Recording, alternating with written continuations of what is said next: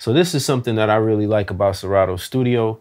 I'm able to go into this effects folder or EQ folder, and I have WUB modulated LPF. That's the low pass filter. And the WUB is, I believe that's to onomatopoeia for what it sounds like. WUB. Right? And I can adjust the parameters, make it slower, or I can make it faster. And it sounds like I'm doing a lot of automation, but I'm really not doing anything at all. I just turn that on. I'll play it in the context of the beat.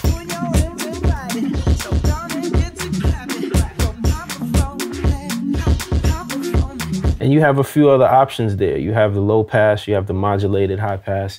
These are some really cool things you can use inside Serato Studio. And if you're looking for more, you can hit us up at soundcollective.com. Peace.